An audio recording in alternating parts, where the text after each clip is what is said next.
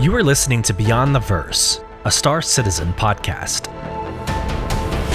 A show dedicated to Cloud Imperium games, Star Citizen, and Squadron 42. Whether you fight, explore, unite, and/or trade, we bring you news, updates, interviews, reviews, and analysis. So sit back, relax, grab yourself a pour of Radegast, and join us as we go Beyond the Verse. Launch sequence activated.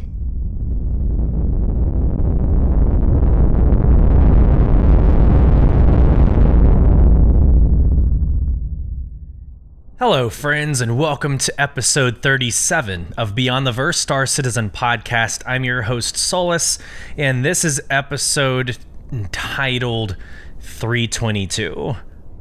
What a day we had yesterday. So first off, it is Friday morning, the day after the release of 322. But yesterday was filled with ups and downs. We laughed, we cried a little bit together. It was a scary time to have made a prediction at 6 o'clock in the morning and then not really seeing any glimpses of hope throughout the day, fending off several lovely individuals on social media and their very emotional opinions, and still coming out on top. It's a win for Beyond the Verse podcast. We've had several of those this year, not to boast, but I think when you have a lot of working knowledge of the industry, a lot of understanding of schedules, you can take a risk and you can predict some things. So I won't belabor that too much. This isn't about me and getting lucky. Quite honestly, it was luck. Star Citizen could have done anything they wanted to yesterday. And we would have all been along for the ride and supported their decisions. But as it is, they launched 322 yesterday, and our organization, Sole Provision, still decided it'd be a good idea to have an org night last night on a patch release night, which for the most part was pretty good. I mean, there weren't any major server issues, and I'm gonna knock on wood because that probably means the next couple of days are going to be very lively. Very lively. Well, hey everyone, welcome in. I hope this finds everybody well. We're going to take a quick little break for our sponsor, if you are so lucky to have been chosen to listen to one. Otherwise, we will get started. So we'll wait for you when you get back. So yesterday was a lot of fun. This podcast, as it always has been, will be about the entire week. We'll go through Luminalia obviously got started, so we'll go through Luminalia. We'll go through, of course, the 322 information, the roadmap update, the lore makers, questions from the community. We're going to go through what to expect. Well, sort of. I was going to say we're going to go through what to expect from like the next patch and like what is coming down the pipeline, but I think Inside Star Citizen does that significantly better than what I could ever do. It's actually one of the best Inside Star Citizens that I've personally have seen. Yeah, it announces a lot of information, it teases a lot of information, it makes a content creator like myself very happy because it gives me something to look forward to and to help tease. So we had the release of the AOPOA. So I think I used to say OPOA. It's AOPOA. So the AOPOA Santakai, the Origin X1 series, there's a new cutter, which I couldn't care less about the Rambler, but you know my opinion at this point when it comes to Drake and when it comes to the cutter. There was an update to salvage and repair. Well, there's a lot of updates to the salvage and repair, so we're going to go through the guide as well, and then we'll probably end, depending on how much time we spend on everything before, we will end on reviewing the lore makers community questions. There's some gold nuggets in there that I think we would all enjoy.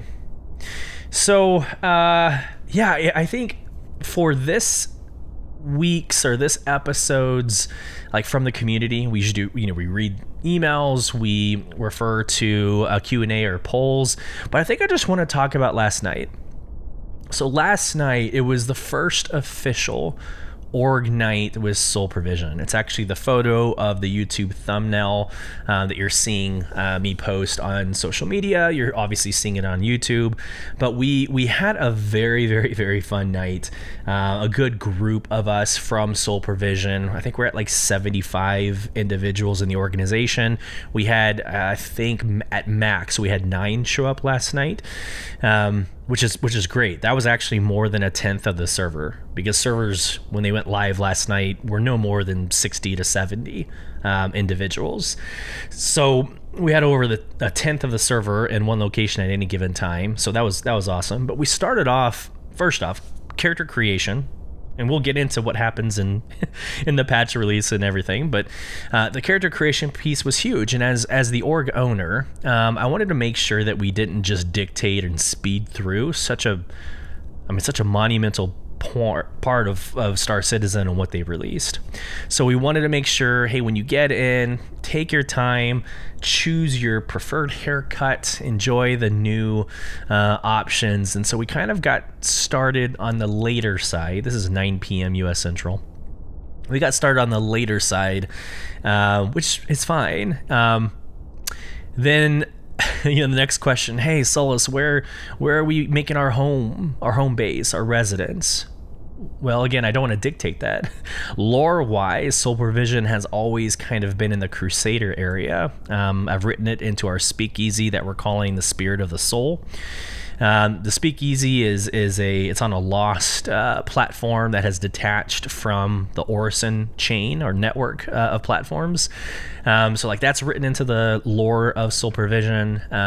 So I always make Crusader, at least moving forward, I will always make Crusader my home. But I, again, don't want to dictate that for my community. So we started all over the place, all over Stanton. So we had to first get to New Babbage. So as you can kind of see where this story is going, I don't think we finally got all together until like 9:30, 9:45. This is 30 or 45 minutes into org night.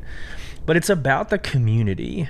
And I can't stress that enough. I could literally sit for, I mean, hell, I do a podcast. It's probably pretty obvious.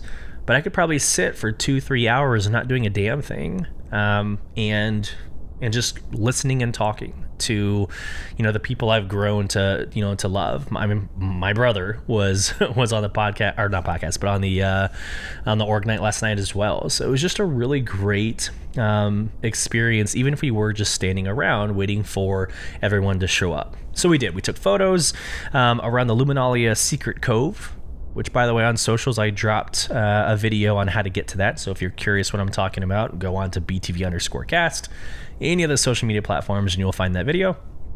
But we took a really awesome photo there. And then right afterwards, we all got into my reclaimer, or we'll call it the org's reclaimer that we've affectionately called the Munchies. I think that's a pretty badass name for reclaimer that doesn't munch anymore. It vacuums, but I'm not going to call it the sucker. No, I'm not doing it. So we all got into the Munchies and we took off, right? Which, by the way, the Munchies can now hold 420 SCU. I don't know if that's intentional, but you can kind of see a theme going on with the ship. Anyway, so we take off, and like your reputation resets. So we only had 4 options. Both were the 1,000 UEC fee options. So it was either taking a reclaimer to salvage a Scorpius, or the reclaimer to salvage a cutter. So of course, if you listen to this podcast, you know how much I despise the Drake cutter. So we went out very overpowered and took out the Drake cutter in like literally 2 minutes, if that. We sucked that thing dry. There we go. That's the last thing. the last pun I'm going to go with the reclaimer. But it was fun, right? So we had 8-9 people on the reclaimer. We had a couple of individuals bring I'm going to probably get this wrong. We had like a C2, an M2. I think one of us brought a not a Corsair, a Cutlass. Sorry, a Cutlass. So it was really awesome to see all these ships floating around this one little, POS grouping of a cutter, but we didn't stop there. So this might be something CIG has thought of, and if they haven't, I'm about to ruin something for a lot of people. But we were sitting there having completed the cutter salvaging in like I said 2 minutes. We're like, now what? Do we fly somewhere for 30 minutes to find the next ship? No. We told one of our dudes to get out of the M2, and we salvaged the M2. or the C2. It was one of the others. So we literally had them get out. They EVA'd over to the Reclaimer, and we started to salvage one of our own org's ships. Just to get more practice and to get more experience. And we did. We ended up filling up the entire Reclaimer easily. I mean, maybe all 420. At least it felt like it was. And it was so much fun to have 2 in the scraper seats, to have me and another in the back, which our organization calls runners. So we have 2 runners in the back that are handling the boxes and putting them on the cargo grid. Again, we had somebody outside with a tractor beam actually manipulating and moving what we were trying to salvage, but then to put everybody at the end of the night into the back of the Reclaimer and obviously take org photos. It's a screenshot opportunity, but moving those cargo boxes, I mean, we took out my brother. The dude probably still has a concussion. But juggling 16 SCU crates and like trying to fit more than what the cargo grid could hold. It was just a very, very fun experience. And so as we have these org nights, I think it's important for me to share a little bit of those experiences on the podcast, because that is this game. I mean, you follow Beyond the Verse for like maybe to learn more about the production of video games, maybe to get a little bit of a flair when it comes to what was announced this week, with like, again, a lore flair to each to each item. Whatever reason you listen to me, first off, I love you and thank you. But I think the main, if I were to get anything across to my listeners, it's about community. It's really not even about the game. It's about the community and that camaraderie you have whenever you play something. I mean, we've got people in the org going through some tough shit right now. I mean, their lives in Q4 getting into Christmas has been rough as crap. And this has been their outlet. Maybe not because it's a set of pixels on a computer screen, but it's because it's the brotherhood, right? The sisterhood, the family that is gaming. So like I said, and I'll wrap this up here, I think it's important to get into these community conversations. We had a great time last night. I wanted to share that with you. If you are looking for a home, again, last night was the first night, so I'm not going to claim like we're the most active organization in the world. But if you're looking for a home, we are growing so fast. We went from 30 to 70 in like 2 weeks. And we're going to continue to grow, and it's going to be a lot of fun. We have a good vision, right, for what's going to happen in 2024. Join us, right? There's links in bio. There's links in the description. We would love to have you. And there's no weird application. You don't need to, you don't need to like perform or send in a video, resume for who you are. Don't need it. Don't want it. Don't care about it. If you just want a home, we have it for you. So let me stop there, and we can actually move on to the Star Citizen news for the week, but hopefully you enjoyed that community segment. So this week in Star Citizen, and actually let me pause. Most of what we're going to be going through in the next couple of minutes is null. It's moot because we just launched 322 last night. So when it says like, oh, we're PTU testing 322, I mean, of course we're beyond that, right? So take the next couple of minutes with a grain of salt, kind of take the teasing out of the next couple of minutes, and I think it all makes sense. But here we go. This week in Star Citizen, let me share my screen for those of you on YouTube. Here we go. Which, by the way, the C1, which is what you're seeing on the screen, is growing on me, and I hate that it is. I don't know. I couldn't find like a necessary, like a home or a reason as to why you'd want this, because there's already a ship that's cheaper who does it well. Okay. Anyways, I'm actually really starting to enjoy that ship.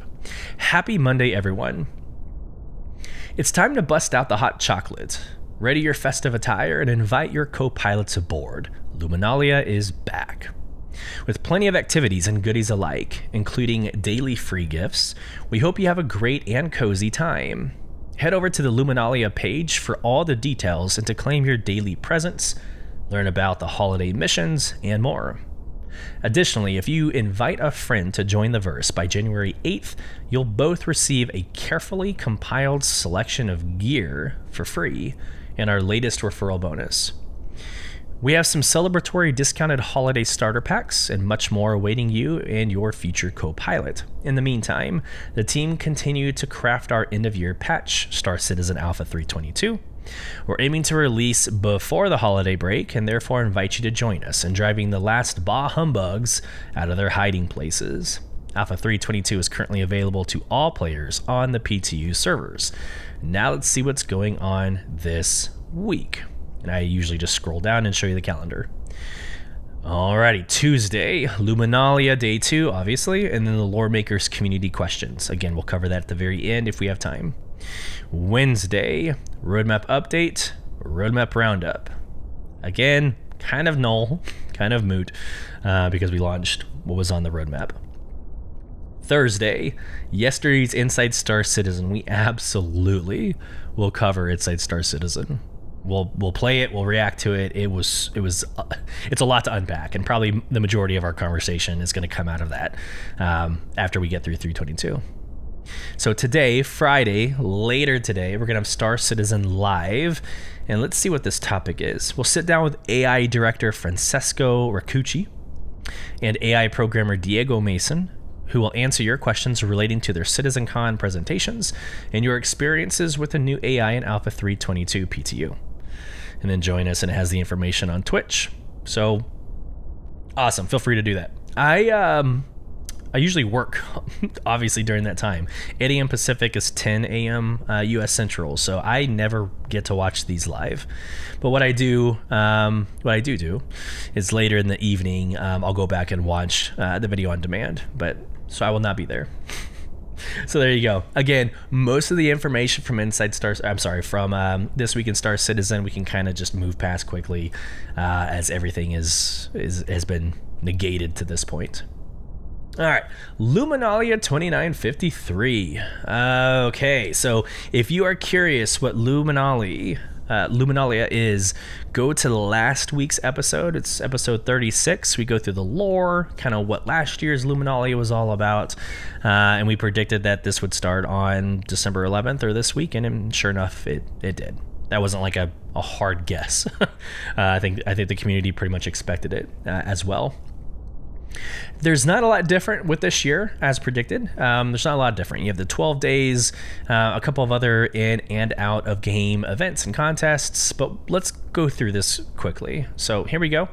Here's the landing page. So feel free, robertspaceindustriescom/comlink/transmission/19605-Luminalia-2953. There you go. Citation complete. The spirit of the season, what is Luminalia? If you listen to our podcast, you know. All right, holiday deals. Under your tree until January 8th, these doorbusters will blow your airlock wide open to the tune of seasonal starter packs and discounted subscription offers. I think the last piece is super important. Discounted subscription offers. That is going to be big for you. All right, moving on. Enhanced holiday insurance and holly jolly ship paints will make sure you're ready to take on the new year, while new limited time 3-month subscription options give you a taste of monthly perks and exclusive rewards. And share in the spirit of giving with a referral promo that promises unique rewards for both the referrer and the new player. Which, let me make sure I open that up so we can look at it. It's interesting. There's like a set for the referrer and a set for the referral. It's interesting. It's different. It's not a ship this year. All right, so 12 days of giving plus fun in the verse. So there's a calendar we'll get to here in a second. So I'm actually going to skip over that piece. Arena Commander, here we go. Come out to the arena. We'll all get together, have a few laughs. To the article. Jump into the intense action of Arena Commander's team elimination and gun rush modes this holiday season and prepare to get blasted with both comfort and joy. Be the top dog or reindeer in either mode to earn yourself a festive holiday pico. Join in the seasonally appropriate chaos and ruin your opponent's Luminalia whilst draped in festive regalia. Then, of course, playable from Alpha 3.22 launch until January 8th. There is a calendar, and hopefully I might have to go to my notes to pull it out. There are CIG employees that will also be participating on certain days and certain times. So if you wanted to play with our special guest from a couple episodes ago, Galactica, the social media manager, you would find her name and make sure you're playing on that day and around that time. So that's an interesting dynamic this year that I don't think they did last year. I don't recall them doing last year. Okay. Holiday cards. This is not different. They actually did do this last year. So spirited competition, a couple of convivial contests. On the second day of Luminalia, my true love gave to me 2 community contests. First, try your hand at creating a holiday greeting card with sending across the galaxy. Then, take on a CIG staff in Arena Commander for the chance to win fabulous prizes and to be immortalized in the the annals. It's not annals. It sounds horrible.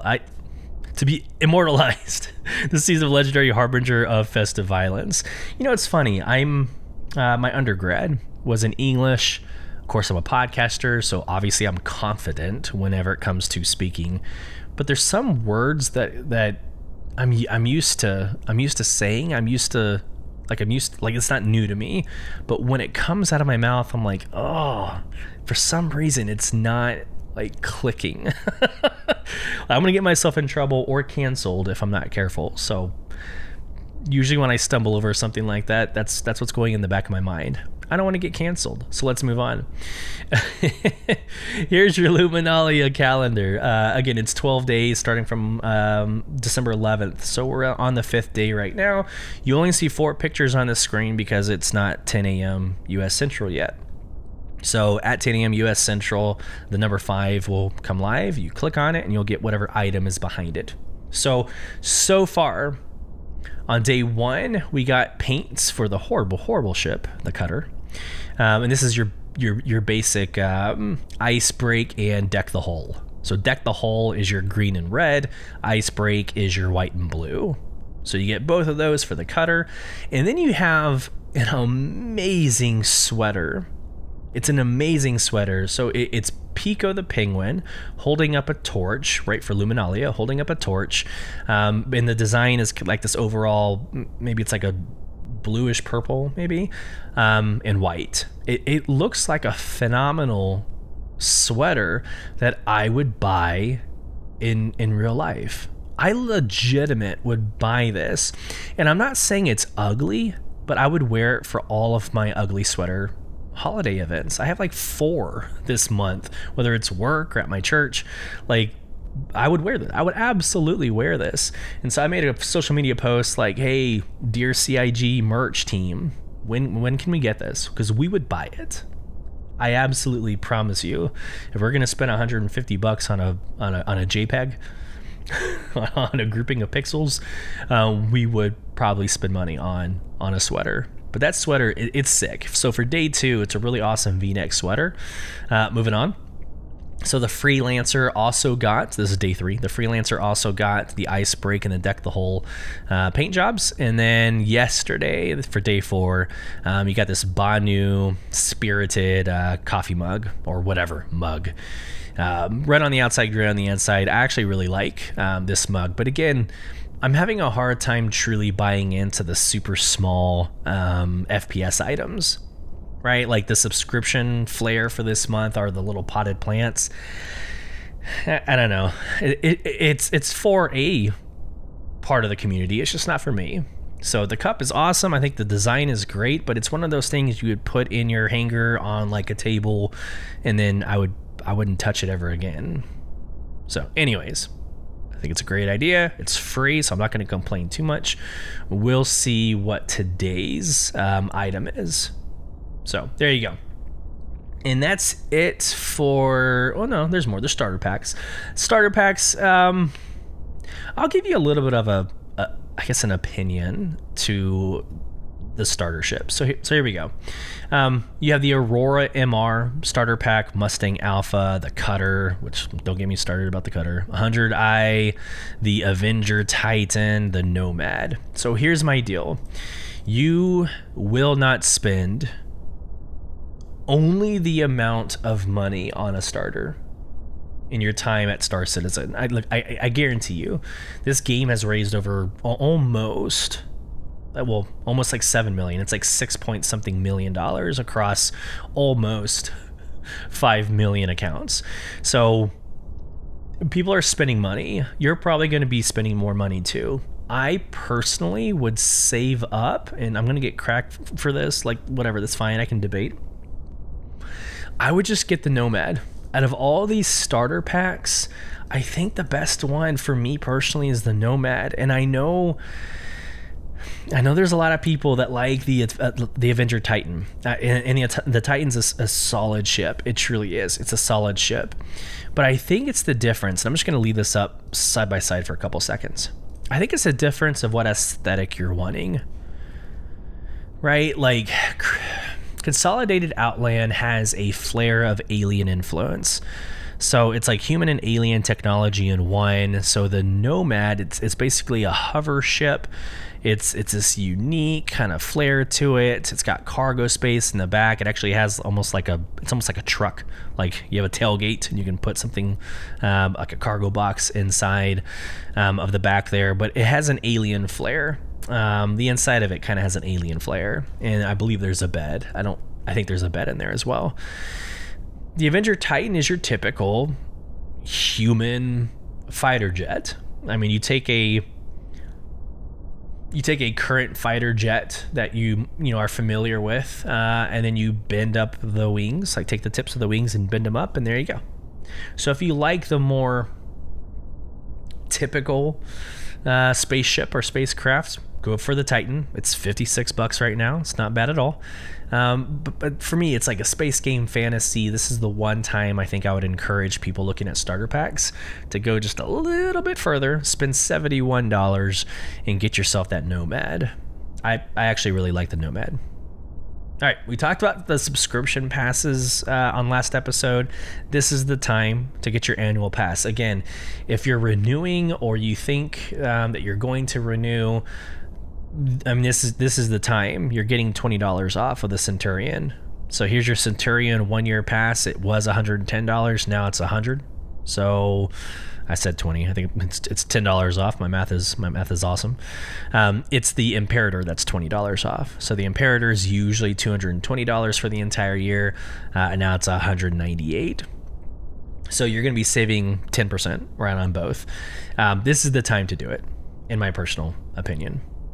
Subscriber packs, no difference here. Like every single event always has like, or every subscriber, what am I trying to say? Like the subscription pledge store, whatever, has the historical pledge items, or the historical subscriber items. Good God, I'll get through this, I promise.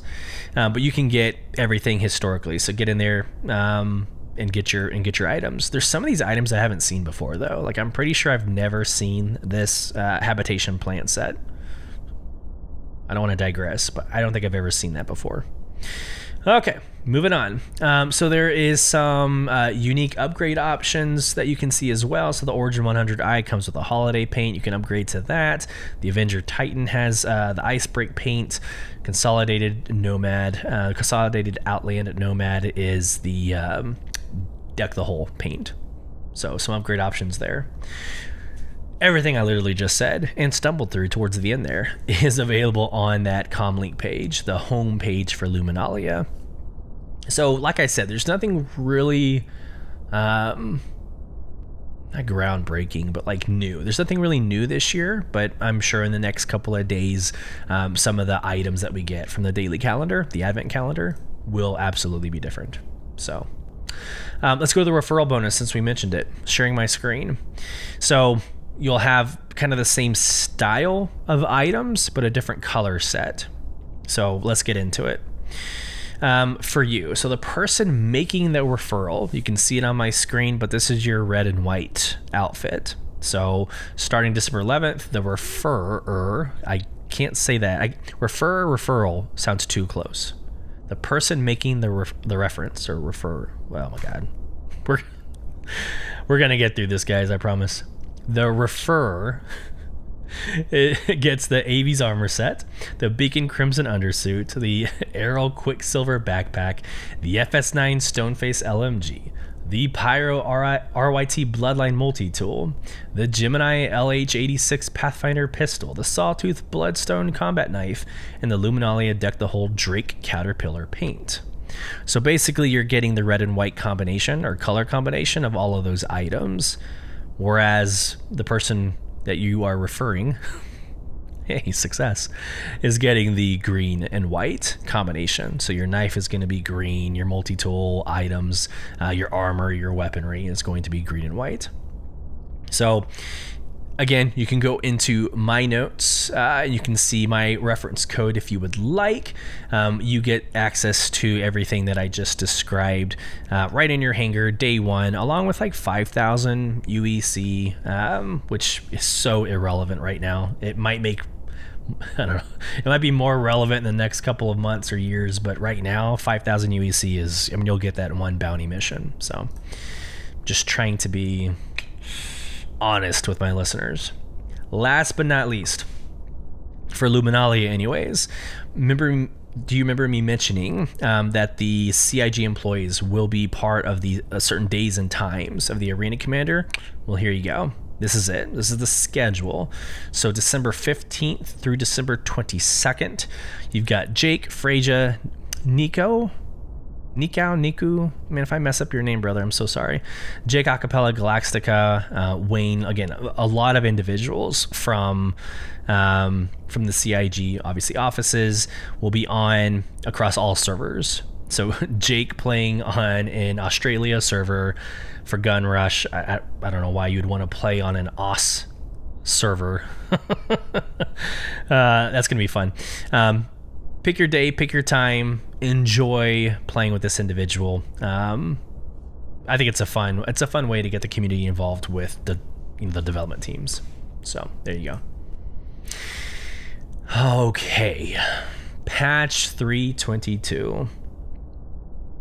Unless you've been under a rock or you haven't been listening to Beyond the Verse and this is your first episode to have listened to, you know what's happening in 322. There's been a lot of dialogue, a lot of teasing and Inside Star Citizens, a lot of social media content from content creators that have gone into the PTU and are showcasing the new Reclaimer capabilities, etc.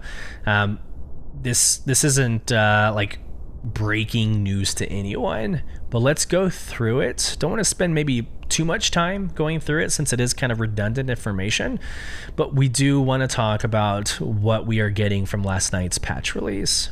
So sharing my screen for those of you on YouTube, we always start with the Spectrum posts and then get into the actual, I guess the marketing posts, the comlink posts. So this is a really good landing page. This is under announcements. So if you get into your Spectrum user interface, go to your announcements. It's one of the latest ones, obviously.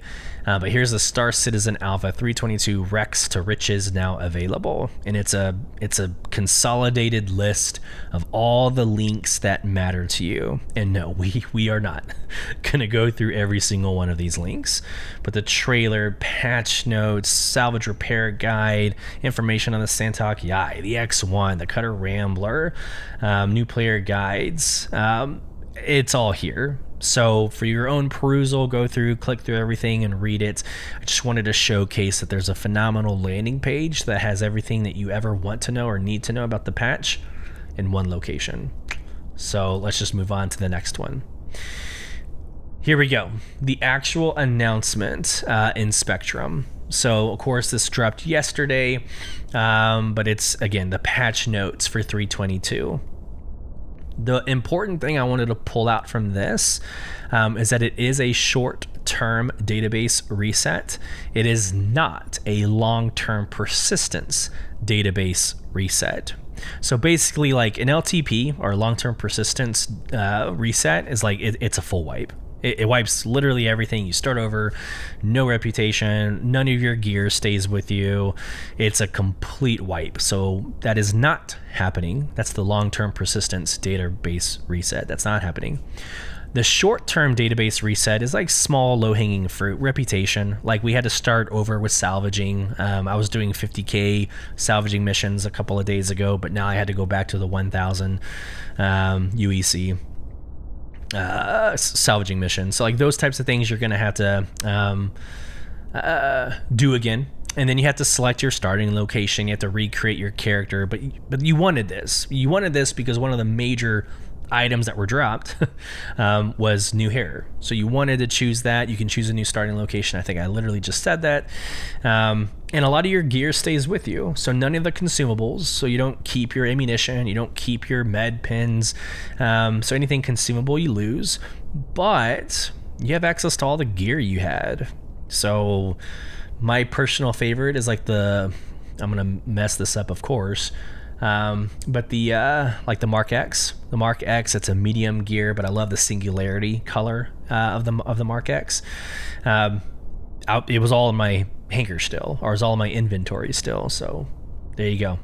And you start out with 20,000 UEC. Again, really doesn't mean much. I take it back. It actually does. It actually does mean much because a lot of the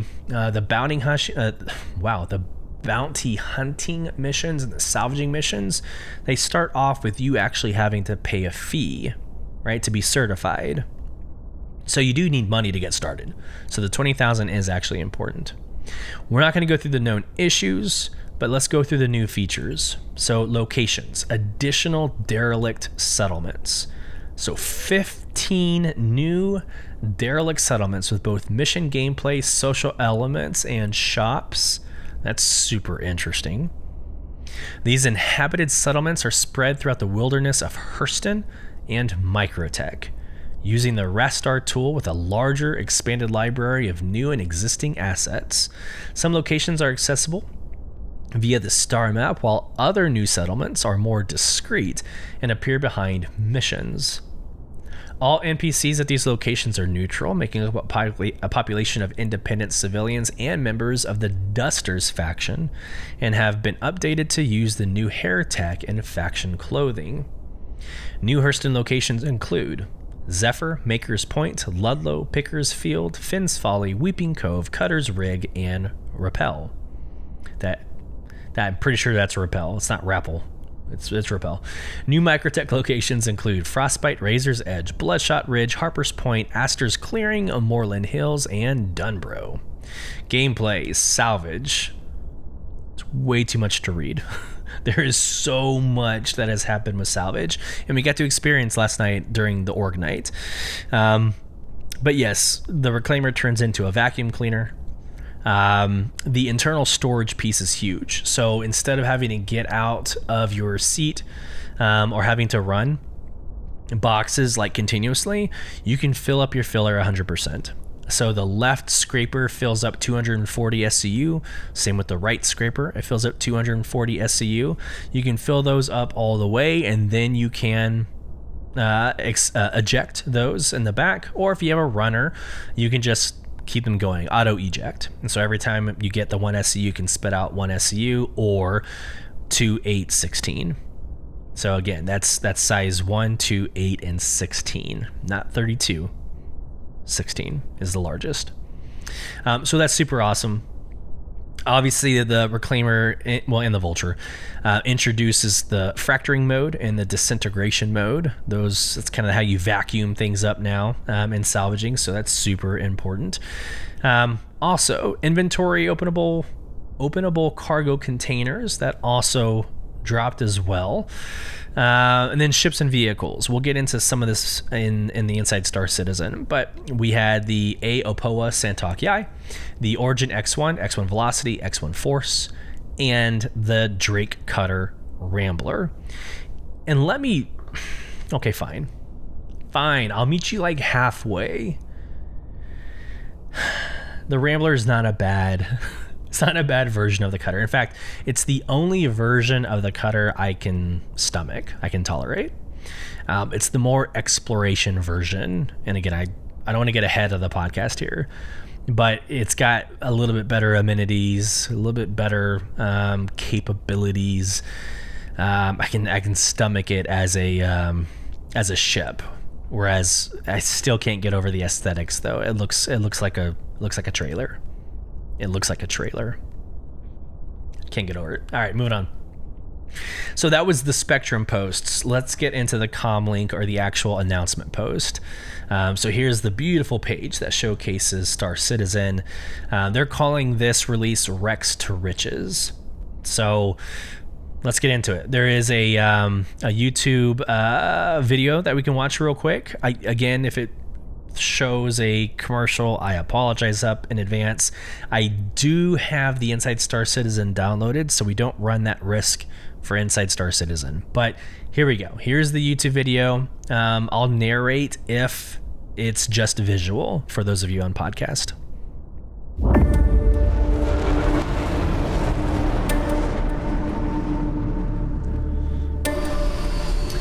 Yeah, so like right now the 400i is landing. This is probably going to be showing the X1. Yep. This is the player with the new hair model getting onto the Origin X1.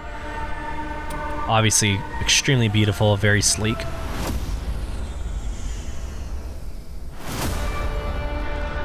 Be distinctive is the subtitle. Women's haircuts.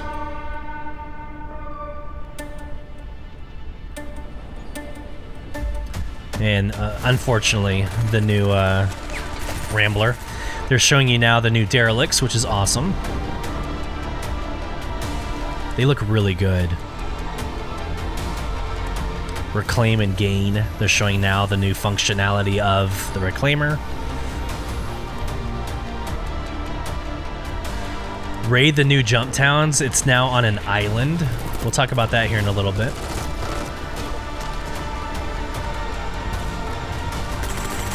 It looks good. It looks really good. Okay, some more Jump Town. Strike Fearlessly. This is now showing the Santok Yai. Awesome. Yeah, so again, this is a podcast. So I'm trying to also narrate for everybody as well.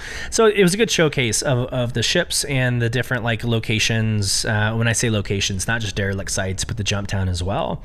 That's something I think that flew under the radar, in my opinion. No one really talked about Jump Town moving or changing or having different locations. But there's been a lot of chatter on socials and obviously in our Discord about Jump Town moving to an island. And so you just saw the first glimpse of, you know, invading an island. I think that's such a cool change, right? So I'm not really going to read through everything because we just kind of covered most of it, but there's images and there's videos on structural salvage, like the changes to what it looks like. Yeah, I mean, so I'm going to leave this here. The derelict settlements, here's again, it's parts of the video we just watched, but it goes through the derelict settlements, reworked character hairstyles using the Squadron 42 tech. That's awesome. Here you go. So because we mentioned the Jump Town global events, let's just read it really quick. Jump Town is back and more dangerous than ever. The gangs behind the drug labs have updated and reinforced their existing locations and added a brand new facility on an island somewhere in the Hurston Wilderness. Gear up. The chaos begins on December 22nd. So the last day of Luminalia. That's awesome. That's gonna be a lot of fun. I think it's gonna be a lot of fun. I don't know. I have mixed emotions about them taking the location so far away, but I guess it always was. So the train of thought I had was, the whole point of this was like not forced. It provided a PvP opportunity in the environment of PvE. Right, so you're exploring, you're doing your missions, you might come across or stumble across an entire war happening, a PvP war happening in Jumptown. That was a really cool experience. So my train of thought was, if you push this off on an island, the chances of you stumbling across that without being deliberate are probably pretty low. But it's not like every Jumptown's on an island. So this is why I'm walking this back as I'm saying it. I think having the island is a really cool concept. I was an avid Ghost Recon Breakpoint player. I loved it. They had that raid that you would fly out to on the island. You would conduct the raid as a team on the island. I thought that was a really awesome approach. And this reminds me, this is reminiscent of my time doing that. So, okay. Well, no, there's more. So I stopped sharing my screen. I'm going back to sharing my screen. Here's a little video. These are all videos, by the way. There's videos showcasing personal cargo containers. These are actual containers that are opening up, right? And they're showing you what's inside. Like, it's such an awesome concept. This is on the side of a whole D, right? The whole D. Okay. Arena Commander updates. We already talked about that with new maps. Here we go. I feel like my audio is cutting in and out. All right. Santok video on that. The X1 series, Drake Cutter. And again, I'm skipping through this because it's going to be covered on the video of Inside Star Citizen. There we go. And I think we're going to stop there before we get into the ship offers. As always, with patch releases, with events, you're going to get a series of ship offers. So for Alpha 322, you get 12 vehicles added to the pledge store. So the 400i, the C1 Spirit, the Cutter Rambler, the Freelancer, the Reclaimer, the Reliant Tana, the Santok Yai, the Terrapin, the Vulture, the X1, the X1 Force, and the X1 Velocity. Okay. I want to give y'all a little bit of a pro tip. So I'm going to take y'all to the pledge store. Here we go. We're doing this live. Don't buy the X1. I'll explain. Don't buy the X1.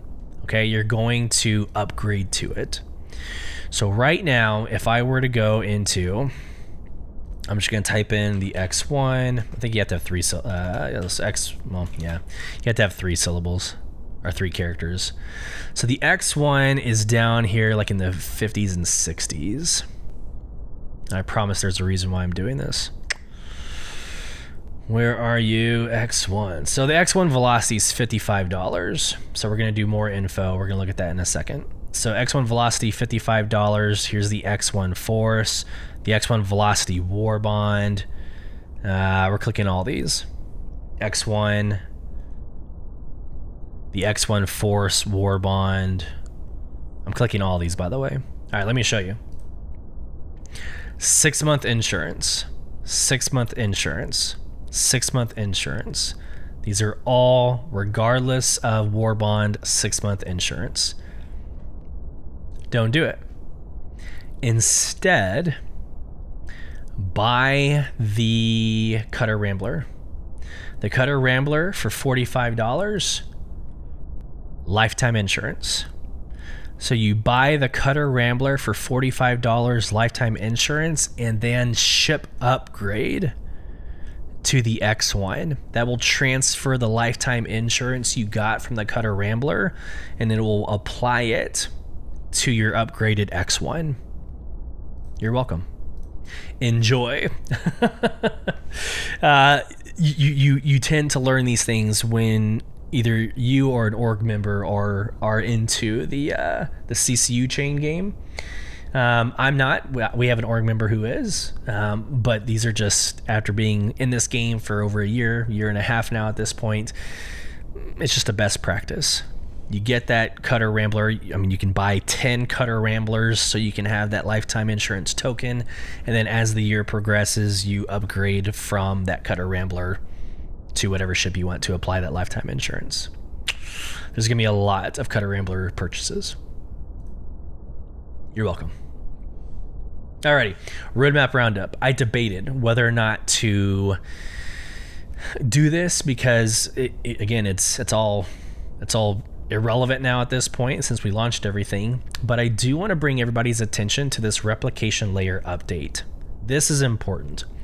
No, it did not come out with last night's 3.22, but the replication layer update is planned to come out in 3.22.x. So at some point in the next couple of patches, smaller patches, we will get the replication layer update. So to the article, as some of you may have seen, testing for the upcoming separation of the replication layer from game servers is underway, with additional testing required as well as fixes and updates coming in the 3.22 branch.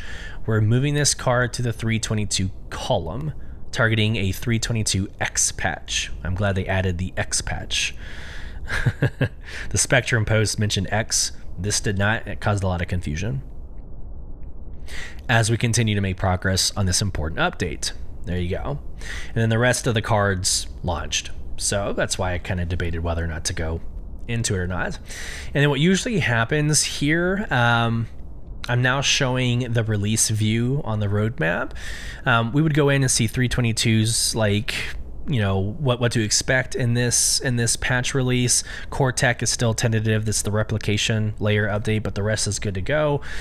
We don't see a 3.23, obviously. And there's nowhere in the progress tracker, like when you click on the progress tracker and you look at the 2 quarters or year view, you see nothing in 2024. And initially you're like, damn, like the game has nothing planned for next year.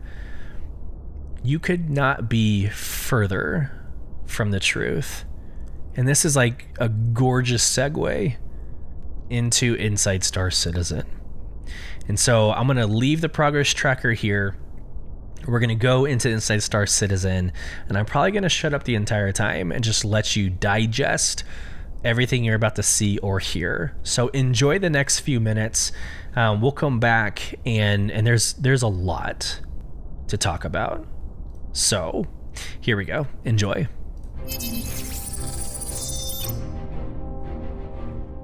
Alpha 3.22 is right around the corner and available for testing now on the public test universe.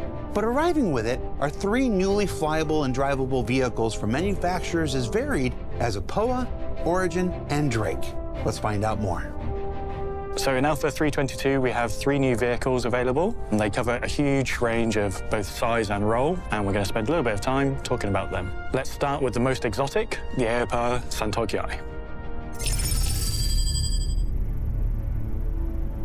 The Santokyai is a medium fighter from Aopa, but it doesn't follow the traditional medium fighter role that we see with human manufacturers. It has, for its size, quite a lot of health and classic Xi'an high maneuverability, as well as being extremely flashy in both its function and form.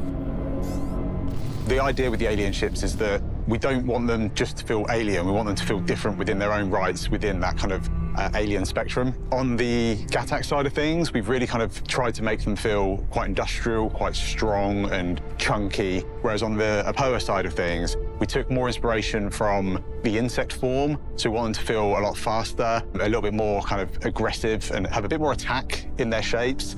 When you first see the Santokyai, you'll clearly see the family lineage between itself and the Katual, which is the light fighter from Aopa. It's their kind of second Xi'an ship that they've made, and it's really bringing kind of a big brother. They both have 2 stages, or 2 transform states, from landed to the flight pose, and you see that very classic Aopa flowering transformation from a more horizontal position to the more vertical flight and combat position. It's still got the kind of nice big transforming kind of style when it transforms from landed mode into flight mode, but we've really tried to kind of push the alien aesthetics a little bit further this time, both interior and exterior.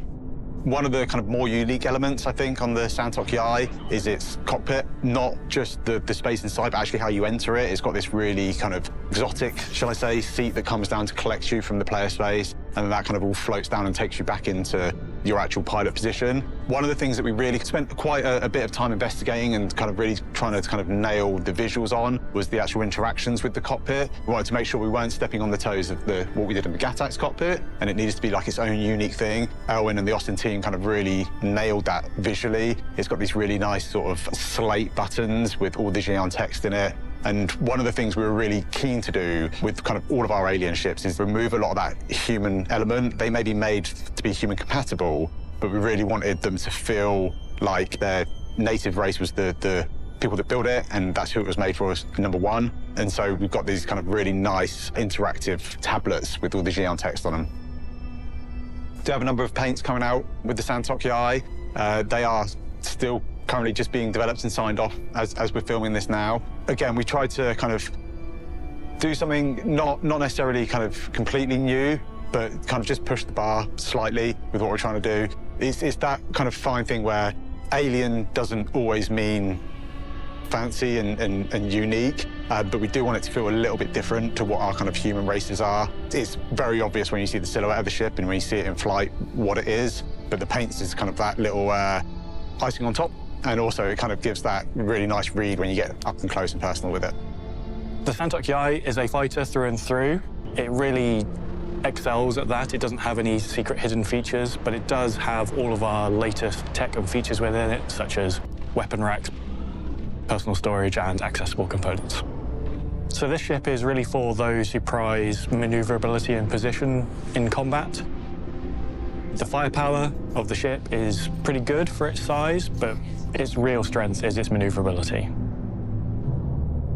So that's the Santok AI, available in 322, and we think it's going to be a great addition to our lineup of fighters and alien ships. Just like the other ones, it's great for those players who want that role, but just want something a bit more stylish and exotic.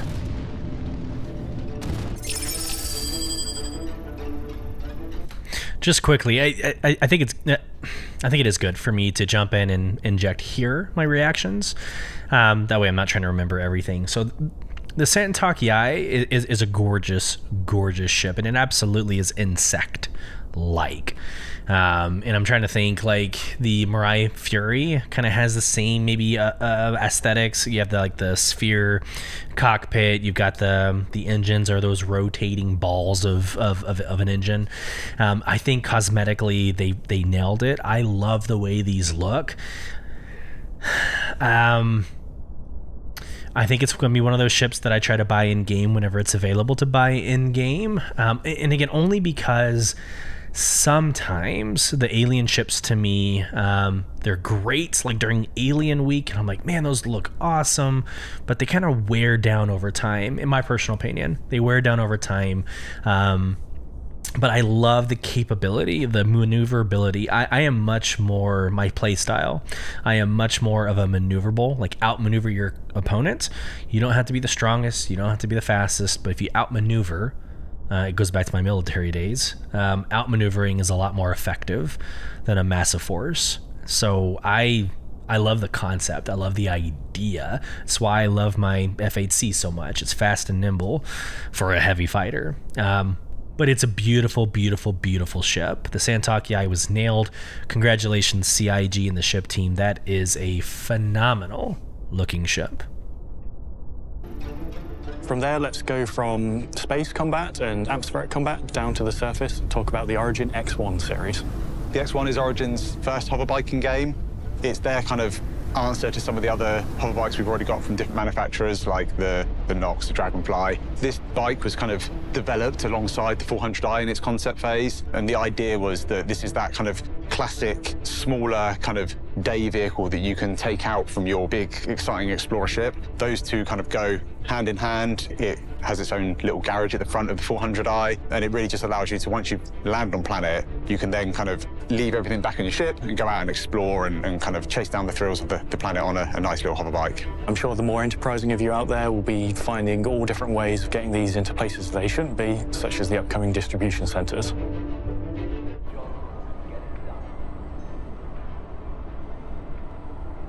They're showing an X1 going across an R-Corp or I think Area one of the 18. things that's been kind of super nice to see as the bike's kind of gone through its development is really selling the idea of this bike being a hover bike. We've got a lot of VFX and lighting going in from the teams, really selling it that it does feel like a bike in the future. We've got these nice brake lights at the rear, we've got the kind of front lights, and one of my favourite bits on it is actually the cockpit, the kind of like the driver's space. The dashboard in there looks super nice, really sleek, kind of classic Origin, and it all flows really nicely with the rest of the shapes. The X1 series is a series of 3 bikes that allow Origin to have their own edge of the market in terms of hover bikes and to have 3 different play styles within them. With the X1 Force, this is designed to aid in ground combat, allowing you to be on a speedy, small profile target with some shielding to allow you to absorb a few hits and help engage combat. And then we have the Velocity, which removes the weapon hardpoint and instead gains speed. Whilst tuning is underway at the time of recording, we intend the X1 Velocity to be a competitor to the Nox, and both of those are designed to be faster than the Dragonfly, which is more utilitarian. So the Velocity is a great addition to the ground racing community and will be right at home in all the ground racing tracks. The base X1 is there to provide an option for those of you who don't like the Nox or just don't like whatever aesthetic you think Drake users have. See, it's not just me that hates on Drake. Yeah, whatever, cosmetic. Look, I see the X1 as like a BMW motorcycle, right? So if you ride bikes, the BMW, and I'm gonna get the nomenclature wrong, but it's like the S. It's like S2000, but it's like their fastest sport bike. This is what I think it is. First off, I think Origin is basically BMW with like a Tesla twist. But the X1 is absolutely a motorcycle. It's absolutely a speed bike that is in the future. That's the best way I can describe it, and it looks exactly like that. I love it. I would use it just for racing. I can't imagine exploring. They said something about exploring, like getting it out of your 400i and going and exploring. Okay, you're gonna explore, but then what? You can't take a cargo box. You can't, you can't really take anything from your exploration. And let's say you do come across something that you're like, wow, I want to explore this more and wish I had a cargo box. You got to fly your happy ass back to the 400i, find something that can handle that mission. So for me personally, exploration on a ground vehicle is kind of more RSI links. It's kind of more, I don't know, maybe like one of the STVs. I guess so. Yes, something along those lines, like the buggies would probably be more my style, I think, but these would be racing. I would absolutely race these in Arena Commander. I would absolutely race these obviously in the PU as well. So here, I apologize to my listeners and viewers. Here's the Cutter Rambler. I'm kidding. Look, this is close to being palpable. This is close to being palpable. It's still an RV. It is still a camper that I can't see myself ever really flying willingly. So I reacted before it even showed, but that's my opinion. Here we go to the video. And speaking of Drake aesthetics, that moves us nicely on to the last ship of 322, the Drake Cutter Rambler. The Cutter Rambler is our 3rd variant of the Cutter series, and it kind of rounds off the series as a whole. As we talked about at CitizenCon, the Drake Cutter family was always designed as a family of 3, and we've shown you the base one and the Scout. The Rambler is the 3rd one, and it is designed from the start to be the more fleshed out premium starter explorer combination of the 3. I know Premium and Drake might be a bit of a weird juxtaposition there. They are a very functional manufacturer, a no-frills manufacturer. That really kind of is sold nicely on the interior space. We've sacrificed some of the rear cargo space for the larger habitation. This allows extra space for both a suit locker, a food machine, and somewhere to eat that food and a nice little table to chill at. But even within that habitation, you can see how they've moved the bulkhead back one, they've moved the bathroom, they've opened up this nice space, and then they put, a seat, a desk, a little jump seat, and the bare minimum you need as a pilot going out and exploring our universe.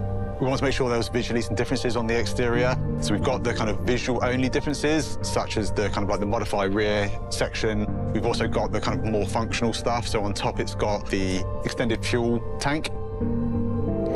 It literally has a bike rack on top. like they really went the camper route on this ship.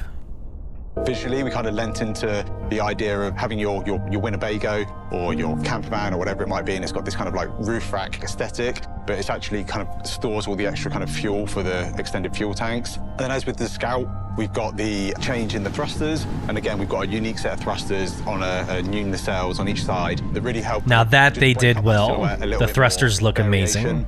With the Rambler being kind of a longer range or an extended range vehicle, I think having the kind of like the slightly smaller, they look a little bit more efficient on the engines rather than these great big kind of individual engines. You've got these slightly smaller, more of them individual thrusters. I'm very happy with the Rambler. One of the things that we kind of really tried to lean into when we were developing the Rambler was Drake's kind of mentality towards building their ships. I think it kind of ticked that box of exactly what Drake would do. They've got this chassis, they want to make somewhere you can spend a bit more time in, somewhere that's a little bit more comfortable, but they're still kind of working to that Drake budget and design ethos. So I'm very happy with how it turned out. The Rambler really takes the base cutter to the next level in terms of living on board. I think we all saw that when the cutter came out, but it was very much more of a camper van than an RV, which is what the Rambler is. So that's a wrap-up of all the new vehicles coming to the Persistent Universe in 3.22. And as always, we look forward to seeing you all use them and abuse them in all different ways in the live game. Now, of course, Alpha 3.22 comes with more than just vehicles. There's structural salvage, openable cargo containers, new derelict settlements, new hairs for players, new maps for Arena Commander, and more. But since this is our last episode of the year, we have a tradition here at ISC of looking back at everything that's happened the last 12 months and reliving some of our favorite moments. And, well, look, 2023 was good. Great even if you gloss over that little rough patch in the middle there. But heading into the new year, all that I can really think about is everything that's on the horizon that's about to make 2024 the biggest and baddest year of our project yet. This is super important. If you're driving and distracted, like maybe pause and listen to this when you can focus. But the next couple of minutes is what has the entire Star Citizen community lit. We are on fire about what Jared is about to get into. So enjoy the next couple of minutes, but I'm going to preface by saying get someplace where you can focus on what is about to be dropped. Here we go. So if it's all right with you, I'd like to indulge myself, maybe switch out my CIG cap and put my backer hat on and tell you what has me excited about this next year for the Persistent Universe in a segment that I'm calling Disco Lando's Star Citizen 2020 Forecast. Now, without talking specific dates, let's discuss what's being targeted and currently on track for release in just the first half of 2024, starting with Master Modes, the new way to pilot and operate ships we've been discussing since CitizenCon 2952. Now, whether that's every ship or a staggered rollout of groups of vehicles depends on how work progresses, but it's a major change to the way spaceships operate in the Persistent Universe, and you can be sure that we'll update on it more when the time comes. And of course, when your ships aren't in flight, they can be stored in the newly persistent hangars that are arriving with freight elevators, freight kiosks, and the new cargo transaction system that we've shared on both ISC and this year's CitizenCon. Now, all combined, they form the next major evolution of cargo careers and will also have far-reaching, broader implications for the entire Star Citizen experience. And then outside of vehicles and hangars, there's also a variety of FPS combat improvements coming to the first half of 2024, with improvements to reloading, the weapon wear and misfire system, scopes and dynamic crosshairs and charge and drain, and even more we'll be able to show you once we return in the new year. And then outside of strictly FPS combat, there are new player character features coming, like the updates to the EVA system, the visor and lens system, loot screens, default item interactions in the personal interaction system, and there's even new shopping and mission apps in development now. And while we're talking about apps, the first half of 2024 is also currently scheduled to see the arrival of our new character customizer with things like tattoos, piercings, scars, and yes, Virginia, it's true, beards. And as for how many and of what kind, only Andre knows for sure, but you can bet we're gonna ask him sometime around March.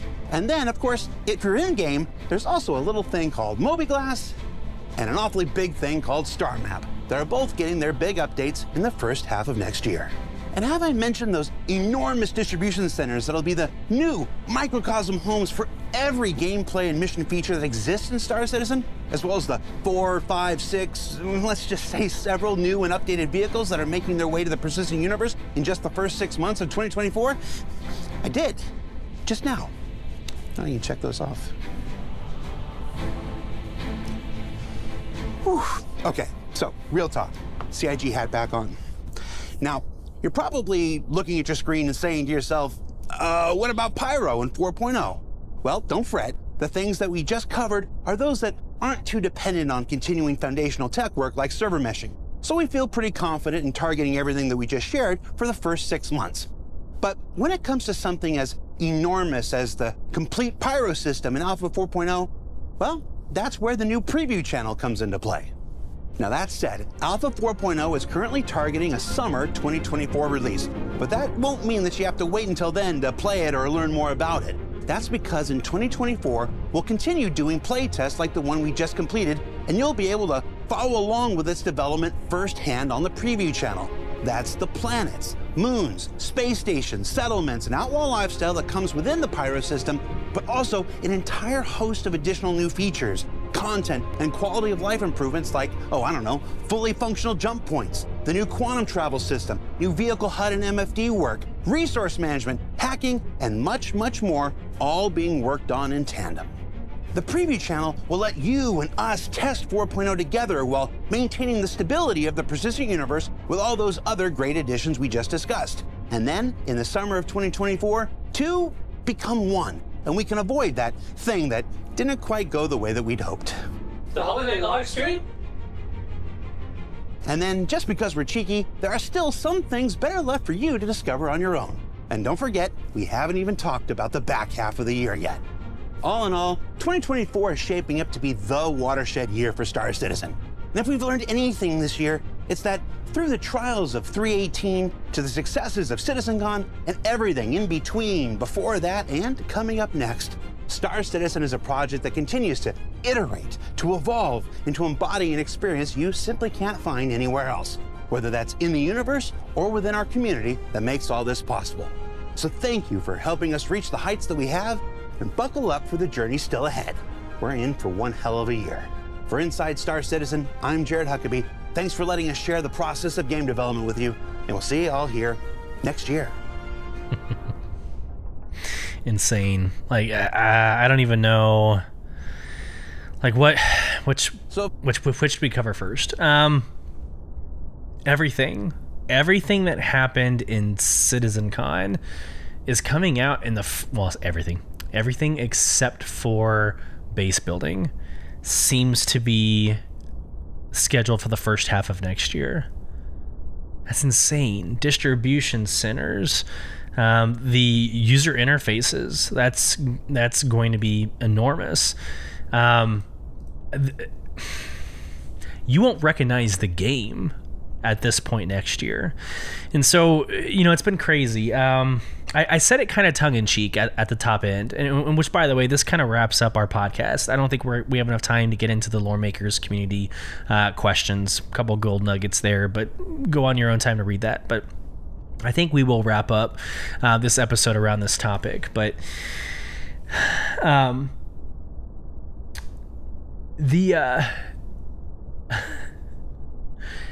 it's going to be a year that is going to prove me right. So here we go. I said it tongue in cheek at the top. I need to be careful with how I say this.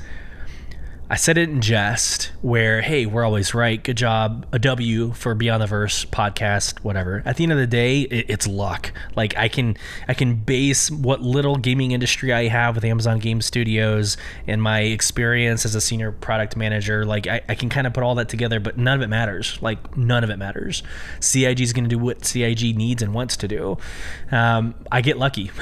I get lucky. But in 2023, I have been right every time. And again, that's not a pat on the back or a fluff. It's just, you see the writing on the wall. You can see where the commitment starts to become, or the ideas start becoming commitments. We were right about Pyro being playable by the end of the year. It was preview channel, but it was playable. We were right about Squadron 42 being announced. And people will still fight me today. They're like, oh no, it's going into the polish phase. That is quite literally as close to an announcement as you can possibly make. It means that they're done. It means that they're done with everything. They're just polishing. Like you build your car. Once the car is built, you go through a polish phase, right? You make sure the paint is nice, there's no dents, it goes through some auditing, some testing. The game's done. Squadron 42 is done. I guarantee you next CitizenCon will be maybe London. I don't know. It will be the celebration of the launch of the first chapter of Squadron 42. You won't recognize it. That's why they're pushing all of this in the first half. We call it H1. So in H1 of 2024, we're going to have 4.0 released. 4.0 releases showing the capability of the multiplayer game, if you will, just in time for Squadron 42 to be out before CitizenCon next year. I can't, like, no one has the anecdotes or the information to push back effectively against that. So I'm not saying like because I was right at every turn this past year, it's right next year. It's just it's fundamentally or it's foundational. It's based on a foundation of what CIG has been openly showing us, the roadmaps, right? The progress trackers, the Inside Star Citizens. I'm not the only one. I can't be the only one who sees this coming to fruition next year. Now, there are some milestones. There are some major gaps that we need to hurdle. Like, we absolutely have to figure out server meshing, or I guess a dynamic version of server meshing. We have to get that done. But before we do that, we got to get the replication layer done. Right, we talked about that at the top of the the podcast. We talked about the separation of the replication layer. Like, that needs to happen first at some point during the 3.22 life cycle, and then we get into server meshing, and then we get into the dynamic server meshing, and now we're good for Pyro 4.0. Because again, Pyro is essentially done too. They're just waiting on the back-end tech to release it all in one patch. So it's exciting. This is an exciting time to be a backer of Star Citizen, to be a listener of Beyond the Verse podcast, because we're in this. Like, we're clearly in this for the long run. I'm excited to be doing this with you, especially like my org, you joining Soul Provision with us. The next several months are going to be such a joy. For those of you entering December holidays, Christmas, I want to wish you a Merry Christmas. I want to wish you happy holidays. We will have a podcast next week. We will not have a podcast the week of Christmas. It's not going to be a thing. Don't want to get divorced, but I also want to spend time with my family. So the week of Christmas, absolutely not. Next week, yes. And we'll obviously do one at the top of the year, the first week after New Year's. So I look forward to that conversation as always. For my own sanity, let me get into my outro so we cover everything. But again, overall, I just really hope this finds each one of you well, sincerely. You can get involved in the conversation with your questions, comments, concerns. I love saying emotional outbursts. Please feel free. It makes for a colorful conversation. By emailing us at contact@beyondtheversehq.com, or interacting with our Spotify Q&A and polls at the end of each episode over on the Spotify app. Join our in-game organization. We've been talking about this entire podcast, called Soul Provision, by applying at www.robertspaceindustries.com/orgs/ provision. You can watch our video replays over at YouTube. That's youtube.com/@BTV_cast. And then on all socials, we're /BTV_cast. Once again, thank you for joining us. We hope this finds you well. And until next time, safe travels as you traverse beyond the verse. Take care, everybody.